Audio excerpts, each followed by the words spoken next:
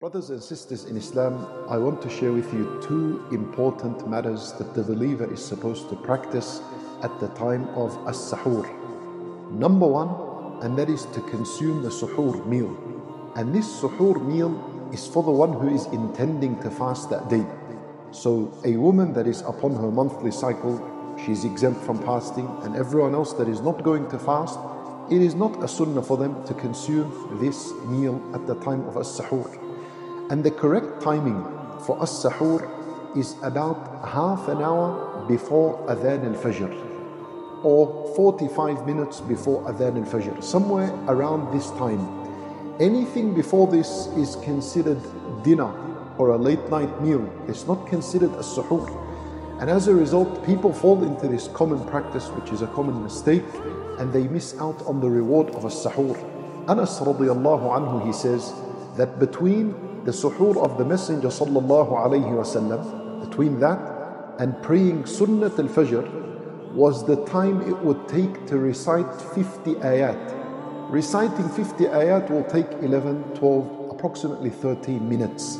You see, Nabi sallallahu alayhi wasallam would delay his Suhoor extremely delay it until right before Adhan al-Fajr. That would be the best time to consume a Sahoor.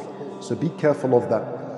The best type of Suhoor to have is dates by far. Even if you're not hungry, have one date so that you can earn the blessing and the reward of a Sahoor. When Nabi sallallahu alayhi wasallam says, if one does not find dates, then sips of water would be fine to do so for your meal of a Sahoor. Brothers and sisters in Islam, don't miss out on this meal. Its purpose is not that you feed yourself and be full. Its purpose is to receive the virtue and the blessing of it. And Nabi sallallahu alayhi wasallam, he says, Inna Allah wa malaikatahu yusalluna ala al-mutasahhirin.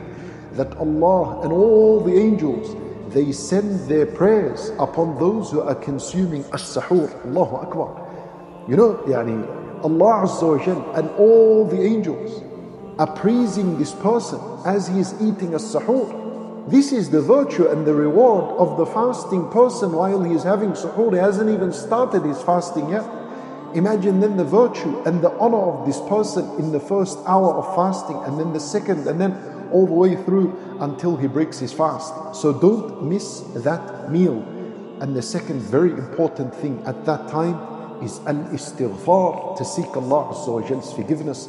Allah Azza wa Jal, He praised the believers when He said, وَبِالْأَسْحَارِ هُمْ يَسْتَغْفِرُونَ وَالْمُسْتَغْفِرِينَ بِالْأَسْحَارِ. Allah Azza wa Jal highlighted one of the qualities of the righteous believers is that they commit to al-istighfar at the time of Suhoor, saying, Astaghfirullah wa atubu ilayh, Astaghfirullah al-azim, alladhi la ilaha illa huwa al-hayyu al-qayyum wa atubu ilayh. Don't forget that this time of As-Sahoor, that is the last third of the night. This is a time in which Allah Azza wa Jal has descended to the lowest heaven. And it is at that time in which Allah Azza wa Jal invites us all and says, Hal min mustaghfir? Is there anyone that is asking forgiveness? Anyone out there bothered by his sins, choked by his sins, he feels them as a burden and a huge calamity? Then seek forgiveness. Allah Azza wa Jal says, فَأَغْفِرَ لَهُ, I will forgive him for his sins. So brothers and sisters in Islam, these are the two important matters. Eat as-Sahoor in hope that Allah Azza wa Jal grants you that virtue and reward. And number two, your time is all istighfar until Adhan al-Fajr.